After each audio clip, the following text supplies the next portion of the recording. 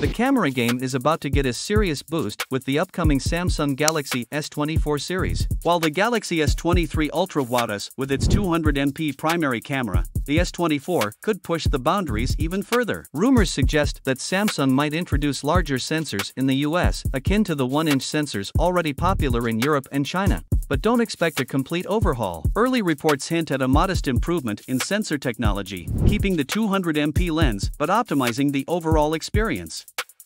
The sensor, known as HP2SX, bears a striking resemblance to the one found in the S23 Ultra. While Samsung typically leans on its ISOCELL sensors for primary lenses, there's potential for changes in the camera lineup. The company filed trademarks for ISOCELL Zoom and ISOCELL Zoom Pro, possibly indicating a shift from Sony IMX sensors for zoom lenses. Leaked information from reputable tipster Ice Universe adds to the excitement. The Galaxy S24 Ultra could feature a 50MP 3x telephoto lens, a significant upgrade from the 10MP sensor in previous hardware. This sensor, measuring January 2nd, 52-inch at 0.7 micrometers, hints at improved 5x zoom shots. On the other hand, the Galaxy S24 and S24 Plus might stick to the same camera setups as their predecessors, the S23 series.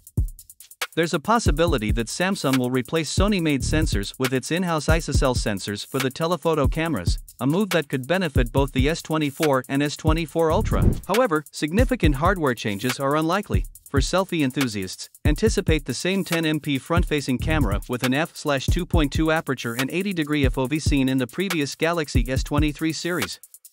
This information aligns with recent details from Dutch website Galaxy Club, indicating no major changes in the front-facing camera department.